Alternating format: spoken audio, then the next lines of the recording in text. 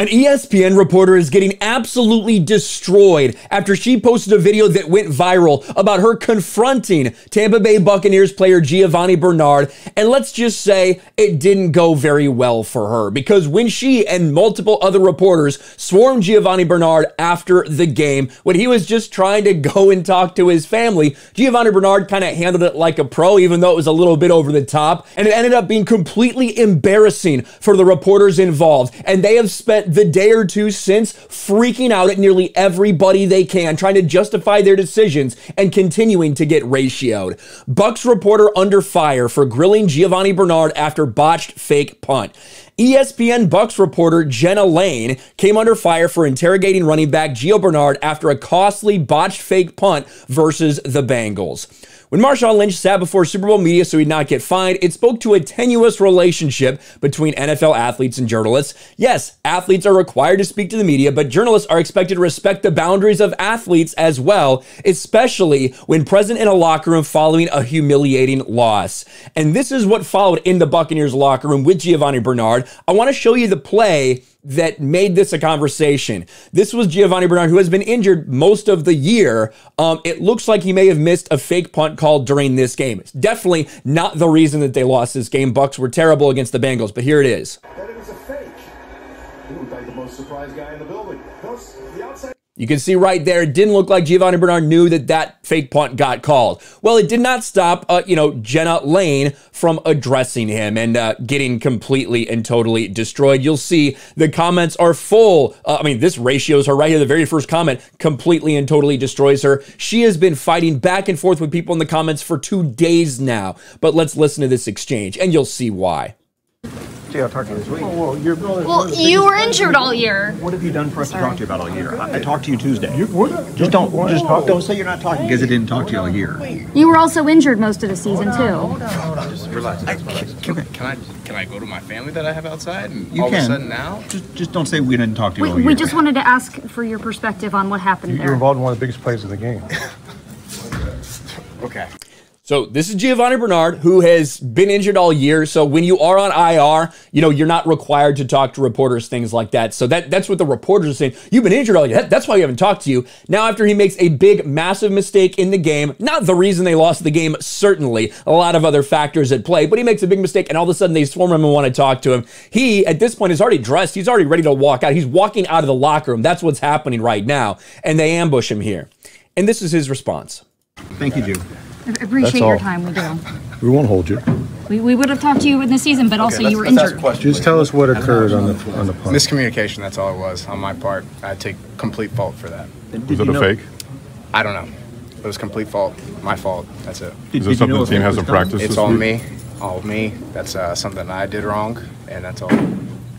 So you were It was all aware? on me. Yep, number 25 out there, that was me. I was the one that did it. But were you aware It that was it was just a me. fake? Yeah, I messed up. I understand that, but we're just asking if you knew it was. I We messed just up. didn't know if it was. So then he stands there for 30 seconds, answers the same question over and over again. I messed up. It's me. I'm taking the blame. I'm not going to throw anybody under the bus. It's just me. Does what he's required to do and does it. She's getting fucking wrecked right now because, as so many people rightly pointing out, the way that they went about this, the disrespect, what have you done to make us talk to you all year? That was one of the things that the people said. Does seem a little bit disrespectful. And now look at some of these reactions right here. Kevin Durant, Giovani handled this like a true pro. Not exactly someone who's always had the greatest relationship with the media and Kevin Durant, but let's continue. Ryan Clark, did bro say, what have you done all year? Wow. Jeremy Maclin, wide receiver. Then he answers your questions, says it was a miscommunication, and y'all proceed to ask him if it was a communication for 30 more seconds.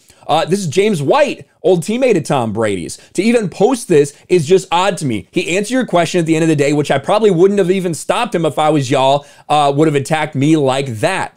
Access does not equal entitlement. I give Gio roses for being a pro in this situation. You and those like you make it harder for the rest of us. This is a blueprint of how to not do the job, and insults made it even harder to stomach. Your note is your attempt to play victim here. And yes, she does put this note there. Let's see if we can find it. Where'd I put it? Note, as reporters, it's our job to seek clarity on what happened, especially on the most pivotal play of the game. And you can see Jenna Lane right now. Everything she posts is getting fucking ratio. That has nothing to do with it. Brady was blitzed just 3 times. 346 comments to 87 likes. 98 comments to 70 likes. This one didn't get totally ratioed, I guess, but you can see, look at the backlash.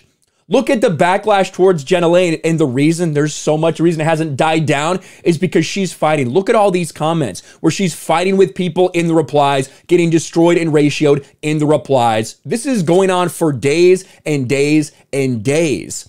I mean, just look at all these.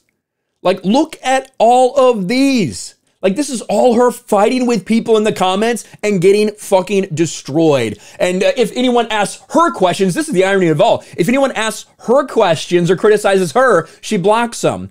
Damn, great questions. You guys are really great at your jobs. It was definitely worth it to make a scene to be super sassy to ask the same thing over and over because you weren't getting the answer you sought. I remember this class in Journalism 101. Blocked.